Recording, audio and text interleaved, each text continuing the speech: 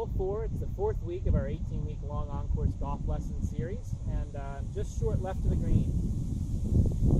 It's come back into the rough. Now I've got a shot to a middle pin, white flag, middle pin, right side of the green. So ideally I want to leave myself somewhat of an uphill putt, but it's kind of hard to do that because anything short of that pin could come all the way back off this green. So I've chosen 58-degree wedge. For me, it's sort of sand wedge, lob wedge.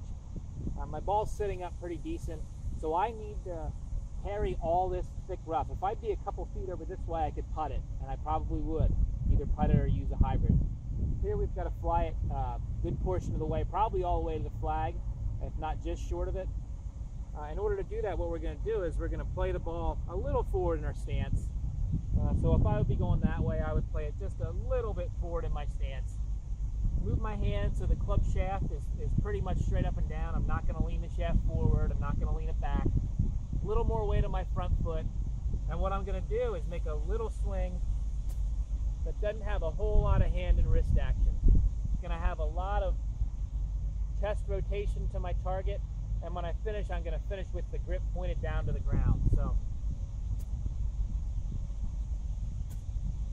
let's give it a shot.